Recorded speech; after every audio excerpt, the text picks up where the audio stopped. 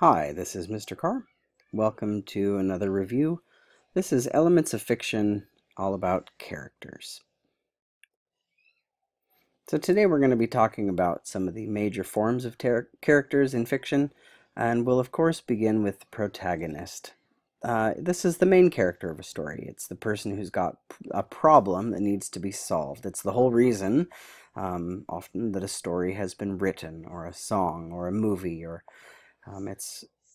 it's the main character. Sometimes it's seen as a hero, and sometimes you can share this position with multiple people, such as in um, a book by Julia Alvarez called In the Time of the Butterflies. There's four sisters who equally play main protagonists.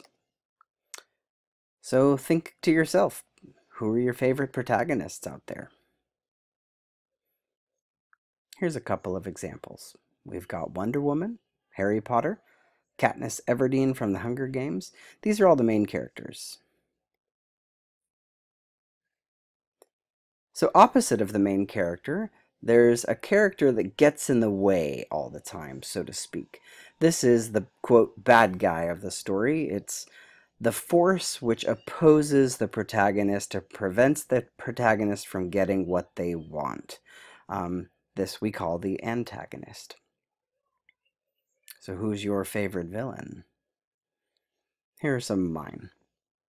We've got Maleficent, Darth Vader, and of course Team Rocket from Pokemon, which is a good example of how two people can be protagonists. So we've got a main character and we've got the opposite of a main character, which is the main villain, so to speak, the main force in the way. Another thing that authors will sometimes do is they'll create what's called a foil character. Foils are a character that enhances the traits of another character by being its opposite. And this one makes more sense when you look directly at examples. So we've got Sherlock Holmes, who is messy, he's eccentric, he's rude, he doesn't give people the time of day, but he's also incredibly smart. And then his best friend, if you can call him that, Dr. Watson, who is a very organized man. He's rigid, he's gentlemanly. He's been known to do things like after a battle where the antagonist has been killed in the end, he'll go back to cover him up with a sheet, so to speak. He's always faithful. And what's great about this complex being a foil is that we identify with Dr. Watson. We understand the gentlemanly nature of a British gentleman of this time. And because of his character traits, we see just how unorganized Sherlock Holmes is. Another one is the Potter-Malfoy complex. In the series Harry Potter by J.K. Rowling, Harry is good and he's valorous and he's chivalrous and he's always trying to protect other people, and the opposite thereof is Draco Malfoy. Draco Malfoy is not the antagonist of the series. He's a secondary character, but he plays a very important role. He is, quote, the best of the Slytherins. He is conniving, he's weaselly, but not a Weasley character. And because of how terrible Draco Malfoy is, what a bully he can be, Harry shines even brighter in its face. This is how a foil works. So now that we've kind of talked about the main character and the main villain, and we've understood how foils can be set up, let's talk about how we describe characters. So first off, characters can be flat. Now, often a main character, a protagonist or an antagonist, they're not flat. We need them to be more fleshed out. But a flat character is two-dimensional, so to speak. We often don't know a lot about them. We might know a little bit about their backstory. They might have a very few number of character traits. It doesn't mean that we don't fall in love with them. Some of our favorite characters are flat, actually, but they're of lesser importance in a story. And it makes sense. If an author took time to fully flesh out every character in a novel, the novel would be gigantic. So a couple of examples here. We have Gingy from the Shrek series. You know, we know that he was baked somewhere. We know that he is breakable and that he's fallible, but we really don't know a lot more about him. Um, if we're talking classic Star Wars series, the canon of Star Wars, so to speak, Chewie, we love Chewie, Chewbacca, but we don't know a lot about him. Now, there's a wealth of fan fiction out there devoted just to Chewbacca, and you could fully flesh his character out. But we're talking kind of the canon series. And of course, Han Solo, now there's a whole movie about Han. He's becoming more round. And Timon and Pumbaa from The Lion King. We know that somewhere in their past they did something and were exiled. But we really don't know. They're the jokesters. Now, characters can be flat, but then characters that are more developed and the author takes more time to create, we call them round. So round characters, fully developed, they have multiple dimensions to their personalities, strengths, weaknesses, flaws, quirks, they feel real. And what's beautiful about a round character is that somewhere within them we identify. So for instance, this is Anne Shirley from Anne of Green Gables. This is a picture taken from a recent Netflix series, but anyone who has read the original Anne of Green Gables knows what an incredible character was created in Anne Shirley. She is an orphan, she has red hair that she despises, but also somehow likes as she grows older. She is super intelligent, but she can get lost in her intelligence. She has this imagination that runs away with her to the point where she doesn't do her chores. So she's quite flawed. She has a tongue that lashes out at people, but then she also goes back and apologizes because in her heart, Anne Shirley is a beautiful, kind, caring individual trying to find her way through this world. And of course, Loki from the Avengers and also from Norse mythology, a fully rounded character. He's a trickster, but he also has this strange honor to his family. He's always messing up and tricking people, and then they get in trouble, but then it comes back on him, and he finds a way to make it right and repay. He's a very, very interesting character. And now, from a book, I apologize, from a short story called Walking Out, we have here the very first paragraph of this short story. And I'll read it. It says, as the train rocked dead at Livingston, he saw the man in a worn khaki shirt with buttoned flaps buttoned, arms crossed. The boy's hand sprang up by reflex, and his face broke into a smile. The man smiled back gravely and nodded. He did not otherwise move. The boy turned from the window and, with the awesome deliberateness of a fat child harboring reluctance, began struggling to pull down his bag. His father would wait on the platform. First sight of him had reminded the boy that nothing was simple enough now for hurrying. So David Quammen goes on to build these incredibly rich characters. They're actually the only two characters in the book, the only two human characters. I keep saying book, I apologize, in the short story. And even just in this, we begin to feel connection. We know that the father is closed off. He's so closed off that he's wearing a khaki shirt, which is kind of blasé, and it has buttoned flaps. And not only does it have buttoned flaps and his arms are crossed, but he actually has buttoned the buttons. There, he's closed off. He's not to be breached. He's guarded. And then this boy, this kind of fat, chubby boy, on a train who's very excited to see his father. His arm shoots up in a reflex. His face breaks into a smile. He's so excited, but yet he's also very awkward in his body. He's struggling to pull down the bag. And then we know that the father isn't exactly helpful. Maybe he's awkward himself. He waits on the platform instead of going to help. And there's a beautiful line there at the end where the boy realizes that nothing now is going to be simple. He's entering into a very complex situation, which I highly recommend you read the book Walking Out. it is a very complex situation. Once again, short story. So characters can be flat, they can be round. And now, how do they move through a story? We can say that characters are static. These are characters that do not change their point of view over the course of the story, or only minimally. They keep the same personality, their character traits from beginning to end. And some protagonists are static. A character does not need to grow, actually.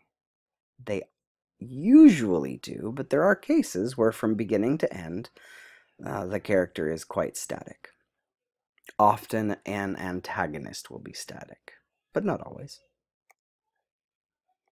So the opposite thereof would be a dynamic character. These dynamic characters undergo changes throughout the story.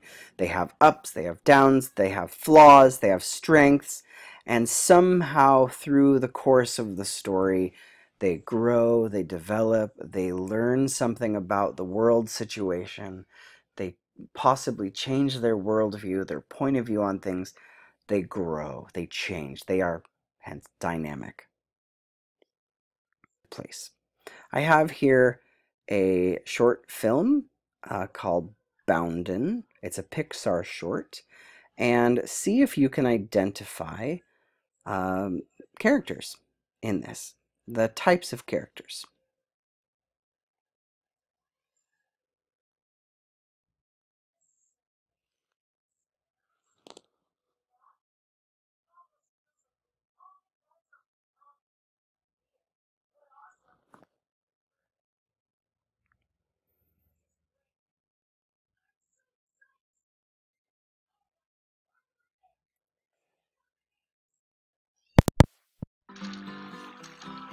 Here's a story on how strange is life with its changes, and it happened not long ago. On a high mountain plain where the sagebrush arranges a playground south of the snow, lived a lamb with a coat of remarkable sheen. It would glint in the sunlight all sparkly and clean, such a source of great pride that it caused him to preen. And he'd break out in high step and dance.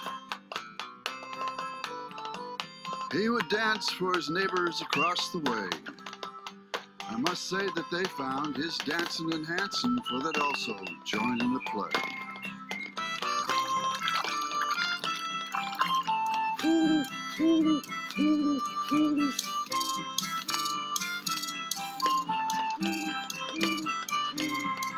Then one day,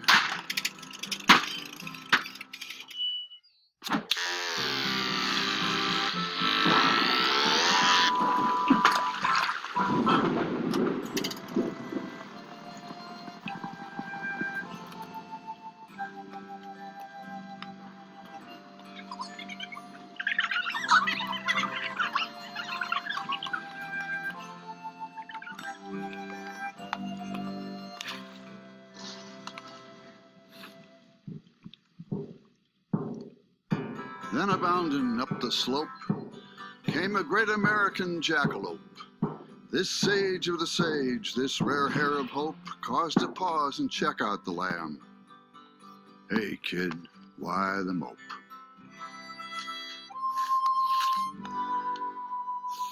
Well, I used to be something all covered with fluff, and I'd dance in the sunlight and show off my stuff. Then they hauled me away in a manner quite rough and sheared me and dumped me back here in the buff.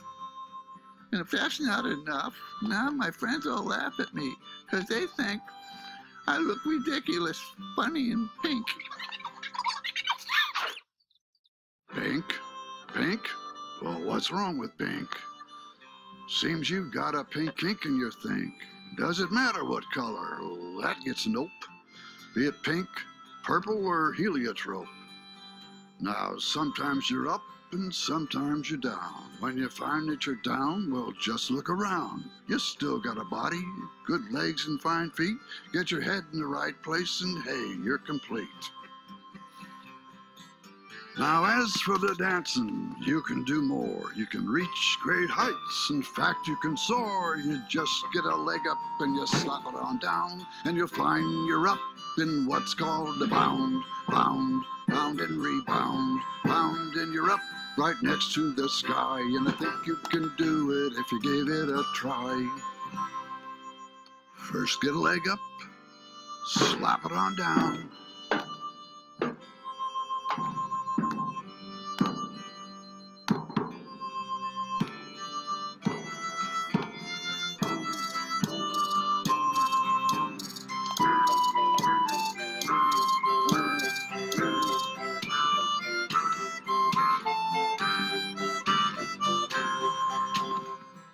So every year, long about May, they'd load him up and they'd haul him away, and they'd shape him and dump him all naked and bare. He learned to live with it. He didn't care. He just bound, bound, bound and rebound. Now in this world of ups and downs, so nice to know there are jackalopes around.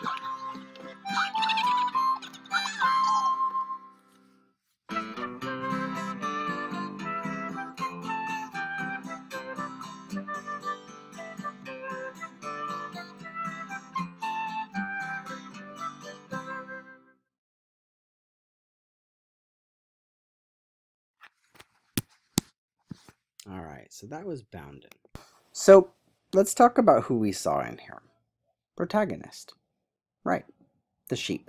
It's all about the sheep and how he gets shorn and how he goes from uh, dancing and then not feeling good about himself and then all those things. The antagonist. Who do you think? The ranchers. The ranchers get in the way of him getting his play done, so to speak.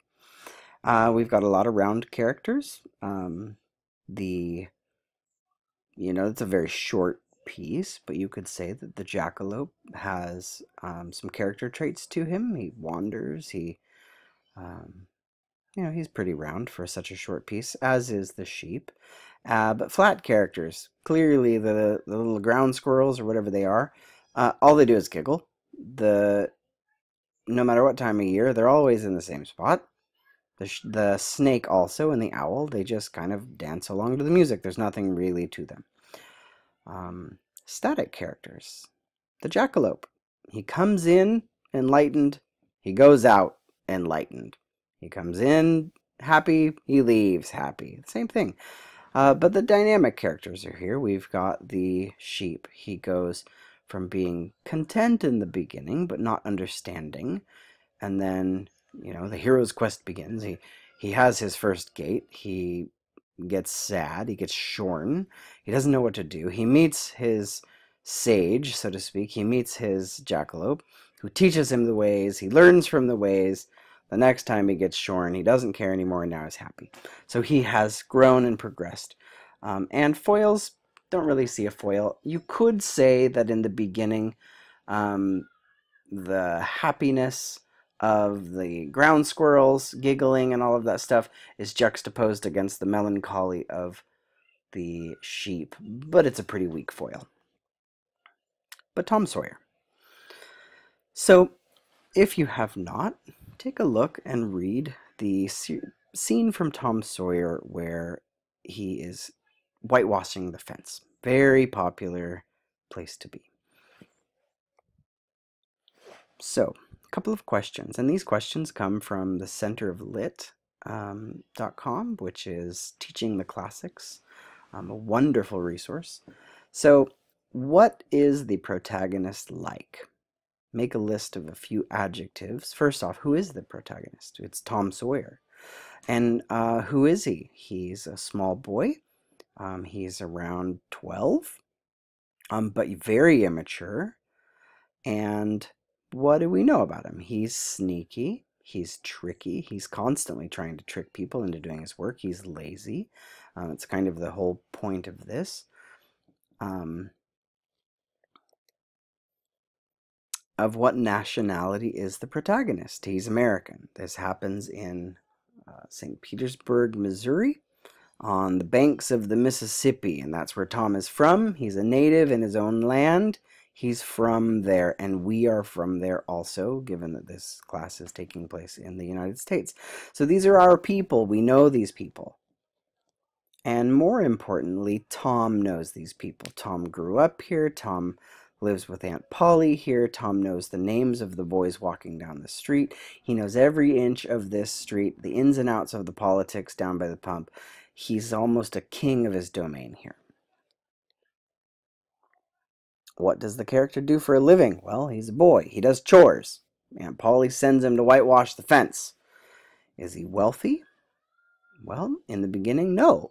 He's not wealthy. He's got a couple of, trinkets in his pocket, so to speak. But is he content with his lot in life? No. He wants to be wealthy.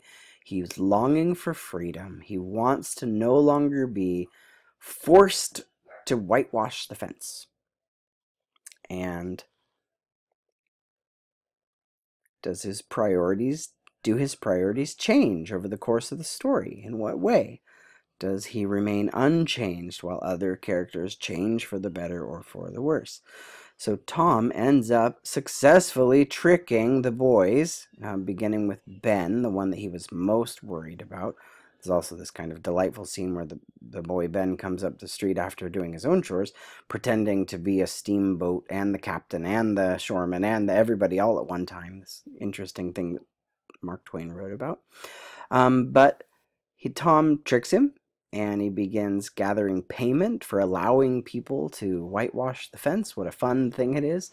And he collects payments such as a dead rat with a string to swing it by, a cat with one eye, some bits of broken blue glass, a doorknob, all sorts of these kinds of little trinkets, little boyish trinkets.